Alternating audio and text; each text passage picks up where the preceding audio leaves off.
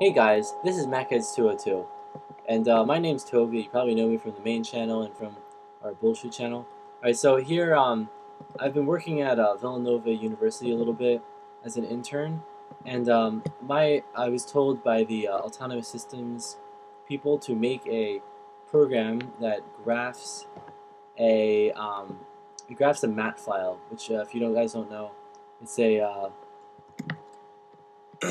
it's a MATLAB file. So I actually just moved it for a sec, but um, so I'm gonna paste this on my desktop. All right, so here are my classes, whatever. This I use a cool library called JMatIO, which you could download, I guess, from the internet. A link will be in the description. So pretty much here is my program.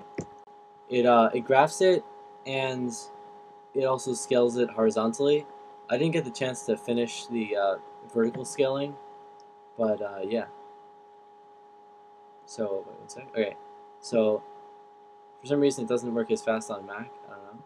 So here's the graph. It graphs it, and it should scale. There we go. So as you can see, here's the data. Um, yeah, it works pretty well, and you can glitch it too, but that's not a part of this video. So thanks for watching MacHeads202. The source will be on my GitHub and in the description. Subscribe and goodbye.